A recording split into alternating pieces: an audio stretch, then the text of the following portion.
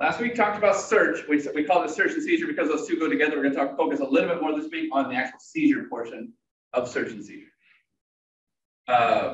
What, in my opinion, just talking to folks, just casually, I don't have a study to back this up. In general, folks, when they think about seizure, they think about items, even in the same way that we just discussed it just now. You're going in and seizing whatever evidence that I said was in here, the dope, the pile of cocaine, the computer, the laptop, the phone, the items. We talk about searching and seizing items. But one huge aspect of search and seizure that I want you to remember is that not all seizures, in fact, not even the majority of seizures necessarily are items. It is absolutely a huge aspect of search and seizure is that we can be seized. And I don't mean kidnapped and taken to jail per se, but merely being able to lose our freedom of movement is a key terminology. When we lose our freedom of movement, it can be said that we are being seized. The government has seized us. In much the same way that if I'm going down business 70 a little bit too fast and the trooper gets behind me and turns the lights on, am I legally free to go at that point? No. No. Physically, am I? Yeah, I mean, you can say I could run if I want. My day is going to have some adverse endings, I'm sure, if I ran. But legally, I have no freedom of movement. The law says I have to pull over to the right of the road and stop till those lights are turned off. So that officer, that trooper, seized me. Why? Well, I touched on it. What happens if I don't? What happens if I don't pull over? What are the options? Chase. And then at the end of that? Right. There's going to be, there's going to be some incarceration, some sort of punitive action. The law is, right. There could be a use of force, if I resist, things like that. There's just a ton of bad things. So I'm being compelled legally to do that. Do I feel, because I know all that, then I don't feel like I'm able to go? What if he never turned those lights on? What if he was standing on the side of the road? I'll give again, extreme example, because the law, in order to prove points in the law, we have to use extreme examples to avoid gray area. What if that trooper was standing on the side of the road next to his car, and I was speeding, legit, no curveball, I'm speeding, and he yells to me and says, "Hey, pull over," as I drive by. That happened to me. And my radio was on. I'm going, I think it's 55 on business 70. I'm going 75. I'm going 75. He's on the side of the road with my radio on, and he goes, "Hey, pull over." Is it likely that I heard that in this scenario? No, probably not likely. So he determined that he gave me a lawful order to stop. I'm breaking the law, and he gave me a lawful order to stop. But what don't I know? You didn't know that he asked you to stop. I didn't know. I didn't know that I was being detained. Mm-hmm. One of the key aspects of being detained is that the person to be detained has to feel like they are not free to leave. If I'm driving down the road and I didn't hear anybody tell me to stop, I don't feel like I'm not free to leave. I'm just going to keep on going. Like the Wiz, I'm going to ease on down the road. Mm-hmm. Because that's what I was doing. This guy kind of waved me over. He pulled that can happen, yeah. And so you can feel let's talk about some ways that somebody can feel like they're not free to go. Or conversely, some ways that the government can tell us and make us feel like we're not free to go. I talked about one, those lights. And that's just traffic stops. We can expand it. If a representative of the government came here, we'll say a trooper came into this room and wanted me to be detained for whatever crime, for selling dope next to this podium, how could they make me feel like I'm not free to leave? They can tell me. That's one. They can block you every time you go around somewhere. Oh, so I'm trying to leave. I know they're here to see me. I'm like, I've got to get out of here. I can't. And the trooper just keeps getting in my way. Would that give me the impression that I'm not free to leave if he kept blocking my path? Absolutely. What else? At that point, they're gonna handcuff you. Handcuffs. If he puts handcuffs on me, he or she puts handcuffs on me, do I feel like I'm free to go if I have custodial restraints on? No. Not generally. Okay, tell me, block my path, put custodial restraints on me. What about grabbing me? If it grabs me and doesn't let me move, do I feel like I'm free to leave? No. No. Do I have freedom of movement if I'm being grabbed? Any of those, anything. However, what if the trooper knows that I'm under arrest when I come in here? He knows he's going to arrest me. He watched me. They've been watching me sell dope through that window for weeks, and now it's time to arrest me. They come in here, and they start talking about it. He knows I'm under arrest, but never tells me. I don't even know what's going on. I have no idea that I'm about to be arrested. Have I been detained? No. Until you give you the Miranda rights. We're going to talk about Miranda in a second, but the answer is correct. It is no. It doesn't matter what the government knows. It doesn't matter what the officer knows. It only matters what the person to be detained feels. When we talk about the eye of the beholder, the only beholder that matters in this scenario is the one to be detained. The officer can know all they want, but if they don't say anything, it is still not a detention. That's the Mendenhall case. Mendenhall case talked about the fact that in order for somebody to be lawfully detained, they are the ones who have to feel as though they aren't free to leave. And the example we used in previously was the Stephanie Lazarus case. Stephanie Lazarus was the LAPD detective who was suspected of murder. On duty, they began to interview her. They used a ruse. The other detectives, homicide detectives, she was an art theft detective. And many, many years ago, in fact, almost 20 years earlier, she had committed a murder. She murdered her ex-boyfriend's wife. So they dated, they broke up, he got married, and she killed the wife. She was suspected of that crime. Detectives had enough evidence to go and detain her. They had her DNA, they finally, a cold case, DNA evidence came back, and realized, oh no, that DNA from that murder 20 years ago is an LAPD detective now. So they came up with an idea, and they told her, hey, somebody in the jail wants to talk to you, but they have information on an art theft. They want to talk to you. And when she got down there, she took her gun off because you're not allowed to have a gun in jail. Took her gun off, went down to go interview him. There was nobody there to talk about art theft. It was just two homicide detectives that started asking her questions about this homicide 20 years ago. And she started answering some questions. Now, I'm going to pause that story right there because we want to talk about Miranda. When does the government need to give a Miranda warning? Two-pronged test. I'm sorry? Interrogation is one prong. And custody, yes, being detained. Custody plus interrogation equals Miranda. Arrest does not equal Miranda. Tons of people get arrested and never have their rights read to them. It is not a loophole to get out of the arrest. As much as you see that on TV and movies. They let me go because they didn't read my rights. Excuse me, they let me go because they didn't read me my rights. There's no law that says that somebody has to have their rights read when they're arrested. Because, as Sahir said, if you're not going to ask them any questions, there's no need to Miranda. Merely being arrested and driven to jail and put in a jail cell does not equal Miranda.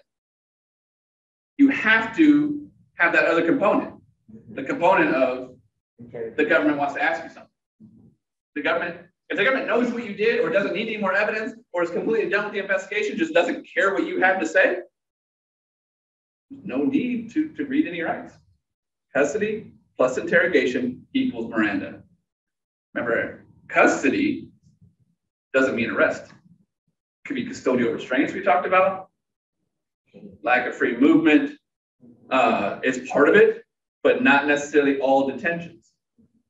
There has to be custody. Custody is one step higher than detention. So I don't want you to say detention plus interrogation equals Miranda. It's custody, which is oftentimes arrest, or custodial restraints, things like that. Merely being detained does not rise to the level of needing to Mirandize. Otherwise, every time a trooper pulled me over, stopped for speeding and said, hey, how do you know how fast you're going? If I answered, they wouldn't be able to use that because they didn't read me my rights. They're asking me a question, but I'm not in custody. I'm just being detained. So back to Stephanie Lazarus, Detective Lazarus. They told her to go downstairs. Somebody wanted to talk to her about art theft. When she got down there, surprise, there's nobody there. Just 2 homicides want to talk to you about something that happened 20 years ago. Now, she was in that room expecting to talk to an art theft informant, and instead she's faced with 2 homicide detectives, and they just started asking her questions. At that point, those homicide detectives had her DNA in a bite of a homicide victim.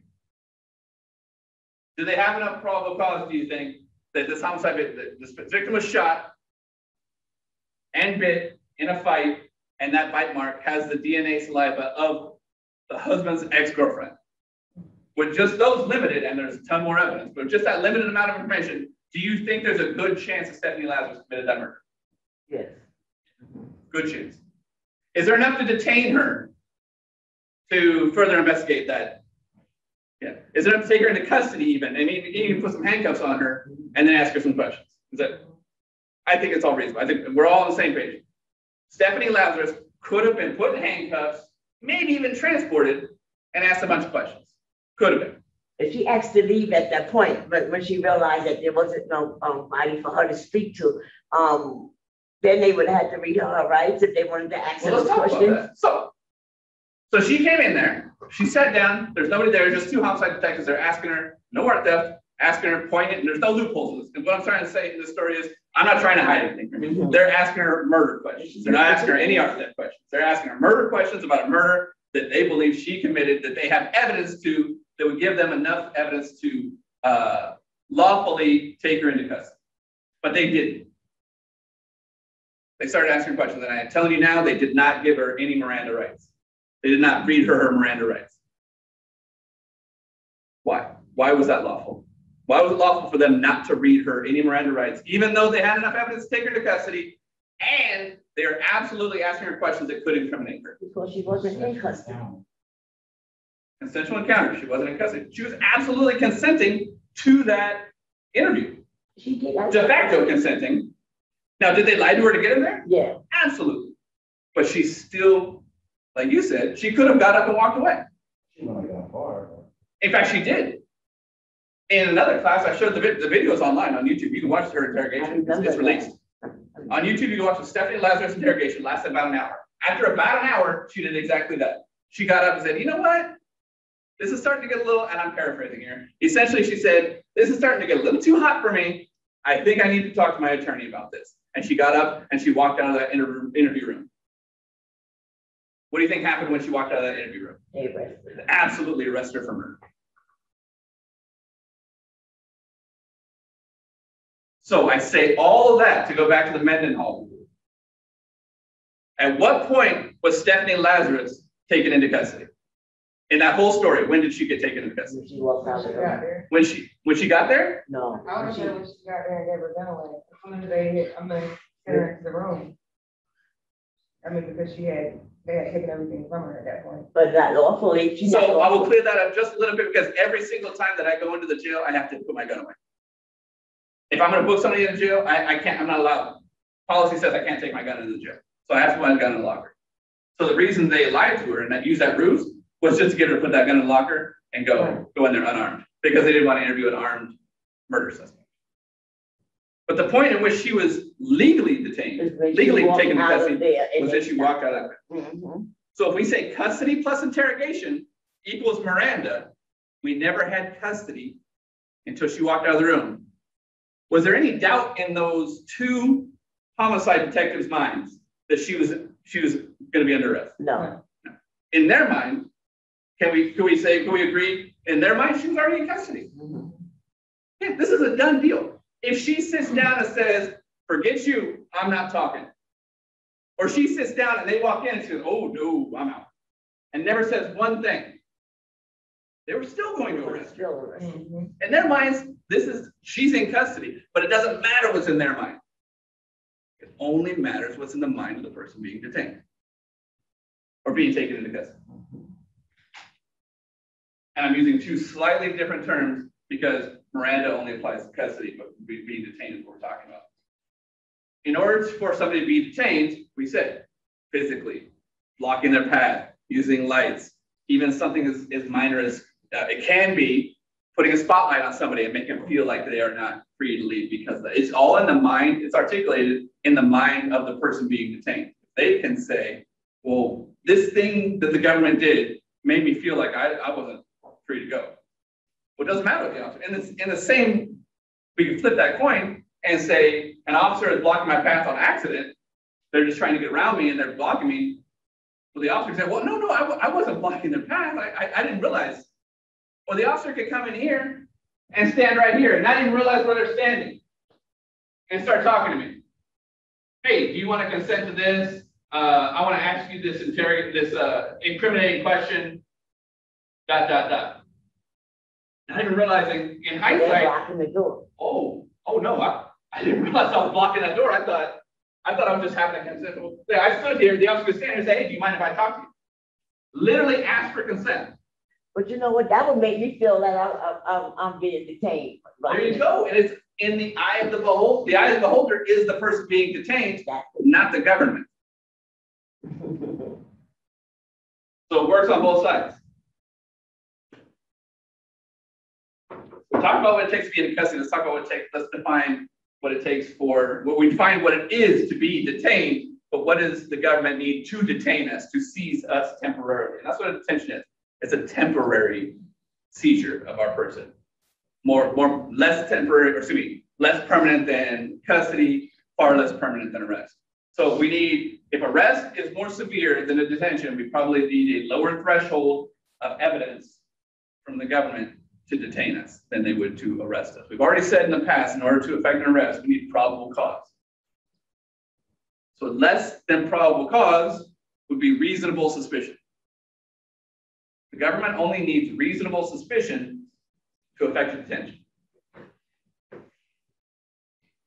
Anybody want to venture a guess as how we would define reasonable suspicion?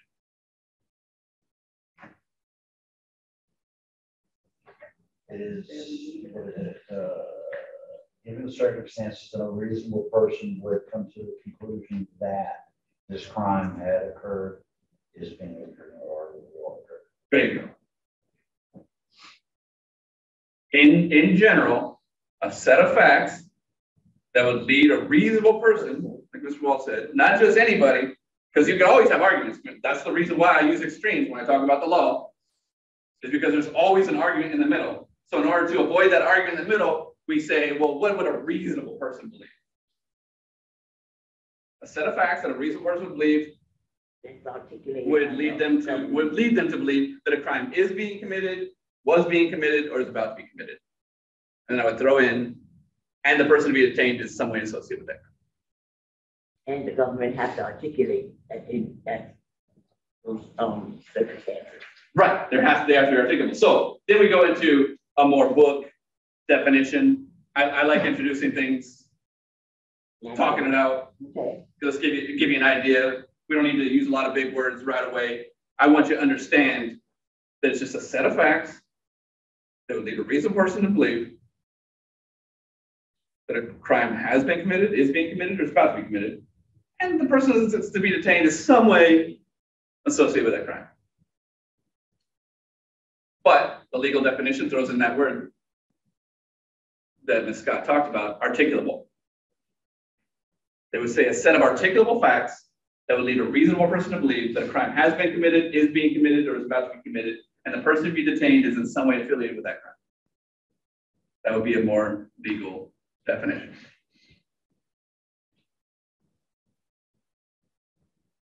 Now, The idea that you can have an unreasonable person. If we're going to say that a reasonable person has to believe this, then you have to believe that there are unreasonable people. So we can spin a yarn and tell a story of, I'm going to back up. Let's give an example of reasonability. Let's get away from traffic stops. We talk about traffic stops a lot. Let's talk about just two police officers, two town police officers on patrol, seeing a person in the back of the Lowe's grocery store in Clayton. Two Clayton police officers seeing a person in the back of the Lowe's grocery store at 3 in the morning. They are in the rear, 3 in the morning, and they have a crowbar in their hand, walking in the alley. There's an alley behind Lowe's grocery. And they've got a crowbar in their hand, and they're walking alone. Well, I'm going to rewind this story about 5 years before masks were cool. And they're wearing a ski mask. Ski mask, crowbar in hand, behind Lowe's at 3 in the morning by themselves. And they have a backpack. This was all seen. Okay, so is it illegal to own a backpack or wear a backpack at 3 o'clock in the morning? No. Is it illegal to be in the Lowe's parking lot? Well, that's technically the alley. Is it illegal to be in the alley there at 3 in the morning? No. Anything I list, I could go through that whole list, but did anything I list in that story, is there a law against any of those things? No. Individually, no. No, exactly. Individually, no. Tell me more about that, please. This plays into the evidence with a suspicion of something. Because of these characteristics, because of the things you're wearing, because of the increments you had, the accoutrements that you had with you. I mean, even me, someone that gives somebody a white dress is thinking that guy's up to a felony right there. What do you think that guy's doing? In that imaginary story, what do you think he's up to? That story painted, that B&E, larceny. I would consider you and everybody in here a reasonable person. A reasonable person would believe that guy's up to no good. At the very least, up to no good. And in that definition, I'm going to go back and say the definition again, the legal definition. A set of articulable facts that will lead a reasonable person to believe that a crime has been committed, is being committed, or is about to be committed, and the person to be detained is in some way associated with that crime or affiliated with that crime. Anywhere in that definition did I tell you that you have to know what crime it is? No. It has to be a crime that you believe a crime is being committed. So we don't need to necessarily, the government doesn't need to necessarily say, oh, he's definitely committing a burglary or definitely committing a grand theft. Just like Mr. Wall said, he's probably up to some sort of B&E, larceny, something theft related. But even in that story, we don't know exactly what he's up to, but we just believe he's up to no good in our book. So, do you think it's reasonable for the government to detain that person? Yes. No, he hasn't actually done anything to deserve him. No. Walking down the alley with a crowbar, mask, before masks were cool. What is reasonable suspicion? With a backpack at 3 in the morning. If he had noticed you, say you're on patrol, in a story, and they don't notice the suspect doesn't notice you, he hasn't actually committed a crime. Instead of going and fishing, I mean, yeah, you're going to get, chances are you're going to get this collar, but if you watch him and then a few minutes later he actually does break into something, then it's a no-brainer. Absolutely. So you have a couple choices. You could continue and gather more evidence, more reasonable suspicion, or at some point that becomes probable cause to arrest, because we said that probable cause is a higher threshold. At that point, so we agree for the most part, I didn't hear too many people disagree, that person, a reasonable person would say that person with the backpack, the hoodie, or the backpack and the mask could be detained. But what I didn't ask you is, can we arrest that person for the B&E larceny? No, it hasn't happened. So those are two different things then. Detained and arrested are by definition two different behaviors. Why? What is the government going to do when they detain this person? Investigate. What are they going to do if they have probable cause to believe that crime occurred already? Leave him right. They're just gonna arrest him. Arrest him. They could do further investigation as well, but detentions are for investigatory stops, detentions. So the other choice, absolutely, they could watch him. Now if we go to practicality, we could, or investigative techniques, sure, they could watch, they could see what happens, they could get plainclothes assets to watch. They could do, what my team used to do, follow around burglars, things like that, and watch them commit crimes. But then we have a couple different challenges in that. If you are a homeowner or a business owner, in this case, if you own that Lowe's, are you cool with the officers just watching somebody break your stuff? No. Probably not. So it's a catch-22. Like, yeah, you want the crime, but are you cool? Like, when the officer could have stopped them, it may be a challenge for sure. Depends on how bad they want the collar. So we know that If they're supposed to be there for preventative measures and it's my business, I'm gonna be like, okay, so where were you at in preventing it? there you go. So that story is a very poignant example of, remember, there are 3 times that crime occurs. The crime has been committed, is being committed, or is about to be committed. We can't arrest, we're not the future police. So, But if you could stop him and got his information, then you probably could have prevented that from happening. absolutely. So the detention can occur for a crime that is about to occur, but no arrest can take place for a crime that's about to occur outside of an attempt when you're dangerously close. We talked about inchoate crimes. The detention alone could be a deterrent for the crime. Absolutely. Nobody's that close to breaking law. Is reasonably going to continue that behavior immediately upon being released while the officer is still standing there.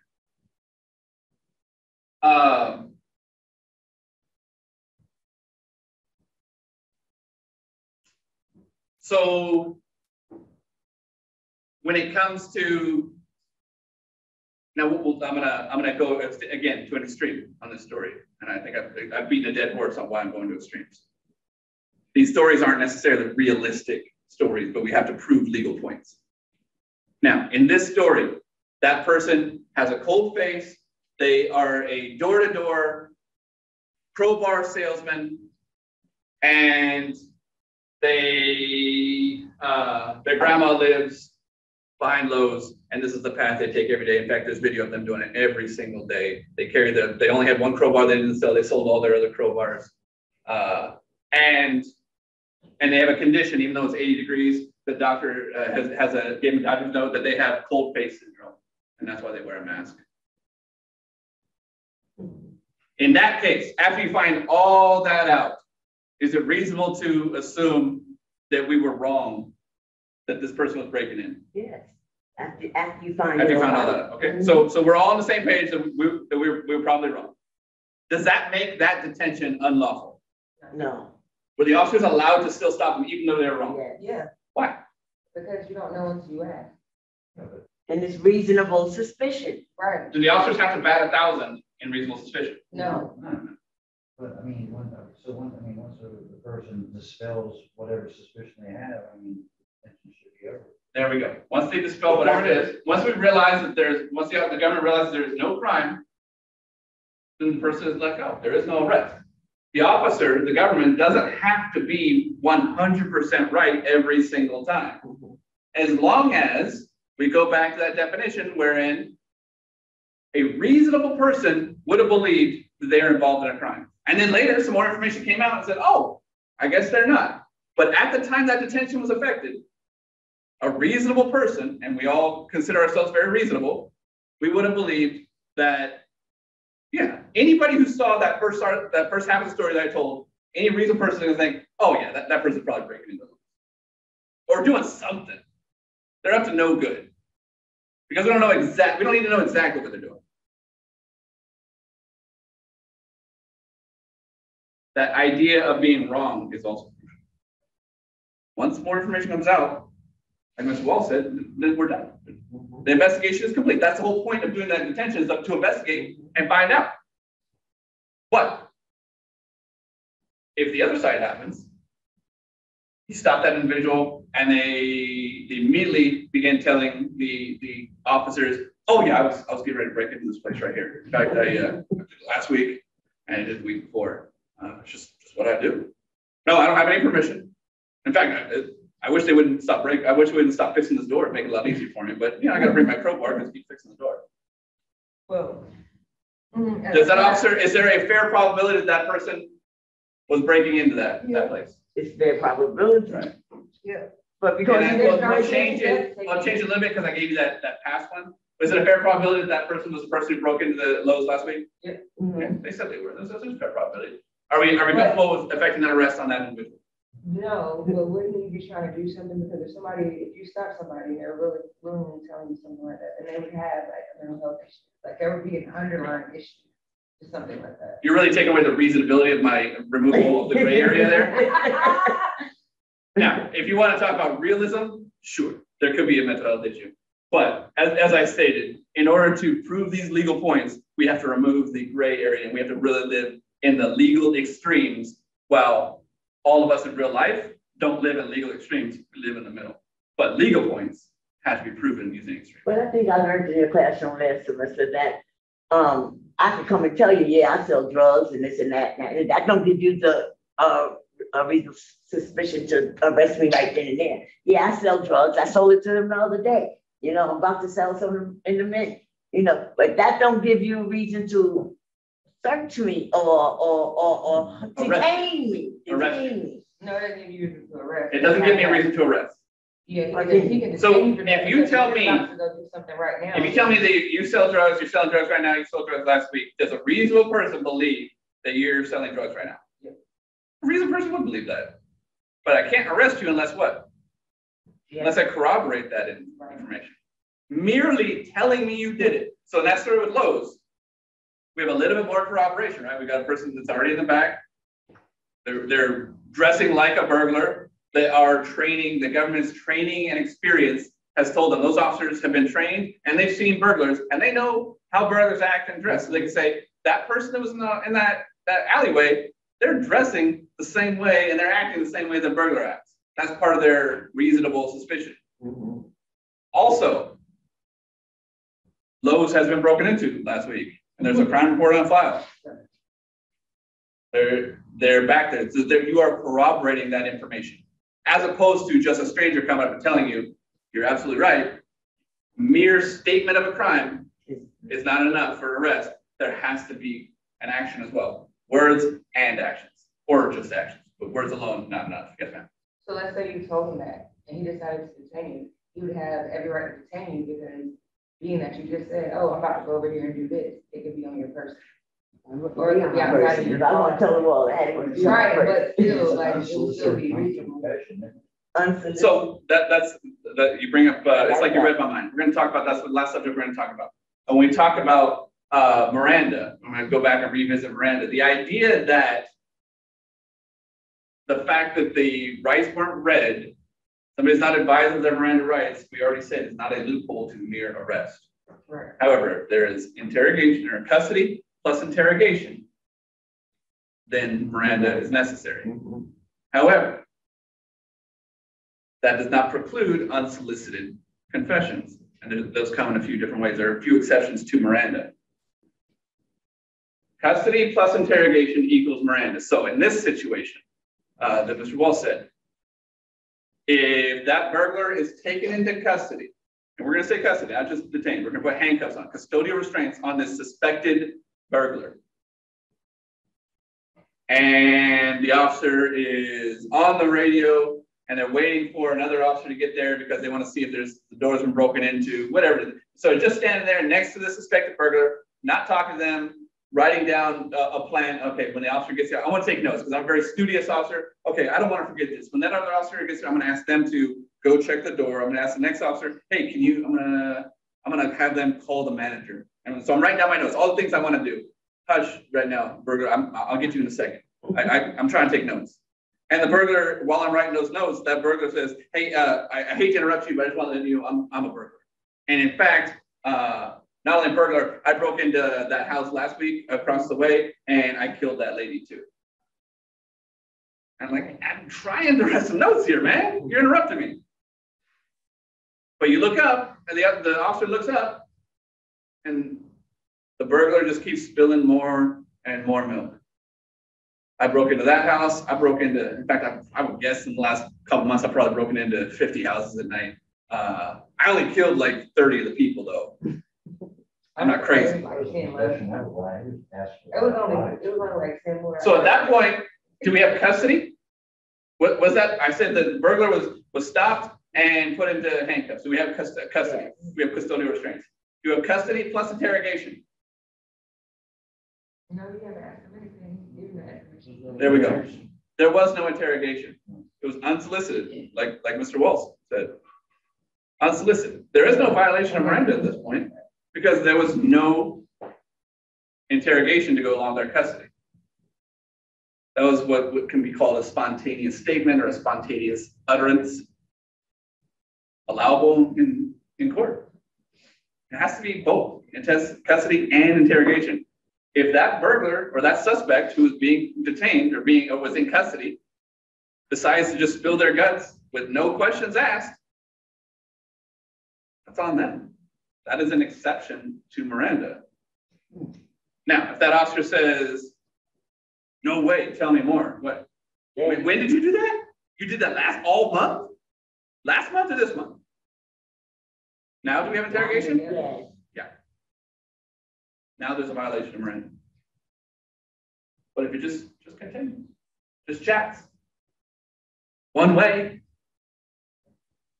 then there's no Miranda. Exactly what you said. It's unsolicited but lawful.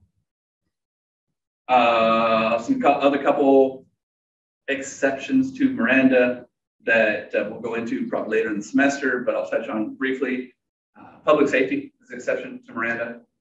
You don't necessarily have to be advised as a member of the public by the government of Miranda rights if the information being solicited is for the safety of the public, kind of like those exigent circumstances that go into a house. So if somebody runs down the street with a gun in their hand and two police officers are chasing them, they go around the corner, and when the officers aren't looking, they throw the gun into a yard and keep running. Officers catch up to them, attack them, and take them into custody. No more gun. One, the officers want to know where that gun is because it was, we don't want people running down the street with guns in their hands. Why else do the officers want to know where that gun is? Because we got to figure out if it's been used. They want to find out what it's been used, absolutely. So they want to find out it's been used in a crime. What happens if, so he threw it in the yard. What bad can happen in that yard? The kid could pick it up. He could wake up and find a gun in their front yard and start playing with it and something bad could happen. And then Right? they So needed the to public, back them up. They needed to back them up for why they stopped that person. I'm sorry?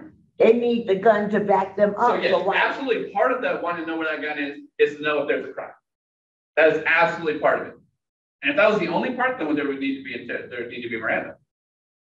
However, we also, as the public, expect the government to protect us, and we don't want guns in front yards that kids can find. And so that public safety exception says that the officer can ask them outside of Miranda and say, where is the gun you threw? We need to find that gun. Somebody's going to get hurt. And that is exception, and that evidence can still be used. And then the final exception we'll talk about, although maybe not the only, not the last one that exists, is dying declarations. If somebody believes that they are dying, then those statements can still be used, even if they don't die. If it's reasonable to believe that the person's dying, they believe that they're dying, and they give some statements outside of Miranda, those statements can also be used. Pretty minor, pretty rare occurrence, but still lawfully significant. Any questions on what we discussed today?